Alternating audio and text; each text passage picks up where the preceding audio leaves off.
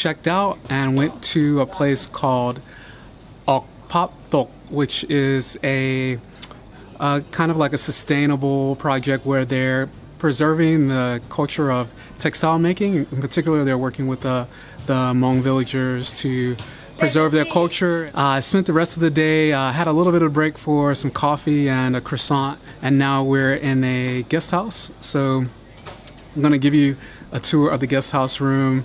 It is a cute little place called Nittaya Guest House. I chose to go for a little cheaper option. If you watch the other room tour, you'll know most of this trip has been fancy, touring around in a group. The meals have been planned. Call me Cinderella because the bubble has been popped. I'm back to the real Lao life, back to a real Lao guest house. It's about $13 a night here. I'll show you around the room. Pretty basic, small room, but it does the job when you just want to hang out in Luang Prabang, see the sights, and you want to be close to everything. So I quite like this area. There's some cheap food in the area.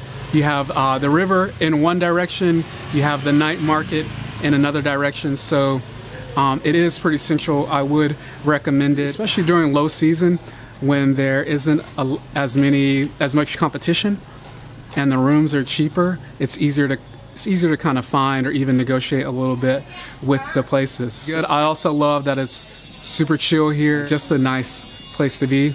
We'll head over to the night market soon.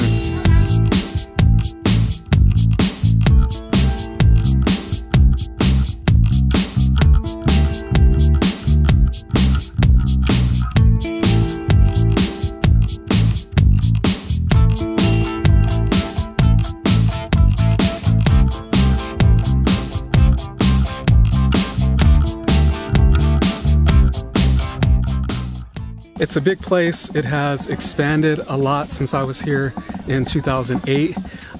There isn't necessarily more variety just because it's expanded. A lot of that is different vendors selling the same thing. So, for example, you might see the different t-shirt vendors, but they have actually the same products. You'll find lots of clothing, lots of art and paintings, and different types of textiles to check out. There's even some Lao whiskey to taste and sample.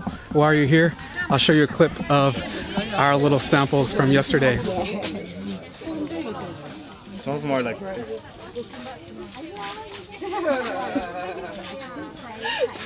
What do you say?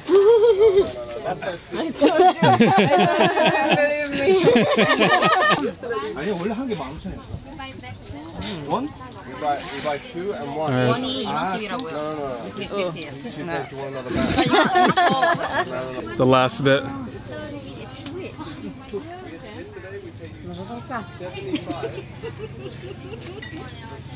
It's sweet, and it also has the special characteristic of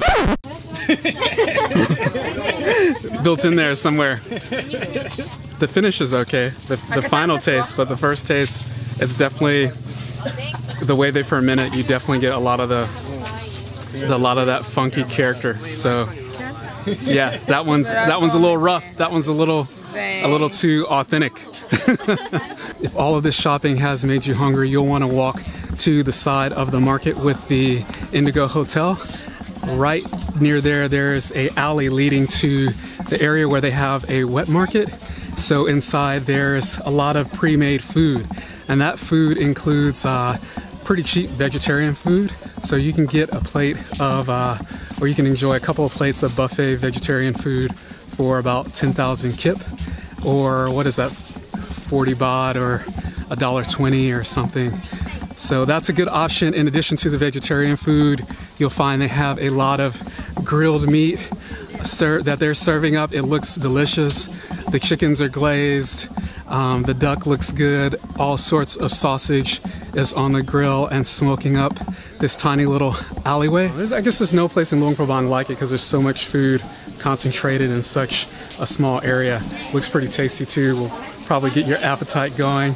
And yeah, they got stuff for vegetarians, so that's always an added perk. Actually, instead of eating inside the little street where it was kind of crowded, a little noisy, and would have been pretty hard to shoot a little video and do my thing, we're hitting the street, gonna have gonna follow the smoke, follow my nose right to this meat grilling station where they're also serving up some papaya salads. So I've been watching her make it. She's let me choose how spicy I want to have it. And after eating in lots of nice restaurants, I am more than ready. So we've got some grilled pork on the menu tonight, looking tasty. I might get hungry and go back and have some grilled fish too, but we'll have to start with this. We also got a whopping plate of tam mahung or sam tam or papaya salad. It's spicy, made fresh, made in front of me. Plenty of pungency.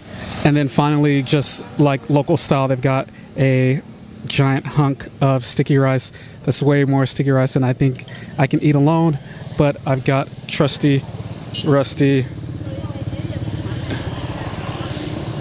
beer Lao to back me up and help make sure I wash everything down. This isn't the sturdiest cup I could wish for, but I gotta say cheers to you for watching. I'm gonna enjoy my street food, chew on this pork.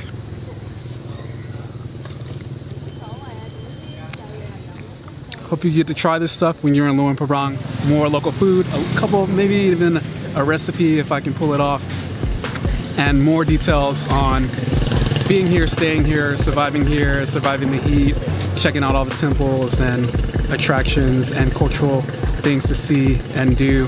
Thanks for watching. Thanks for keeping it positive. I'll be back with you shortly.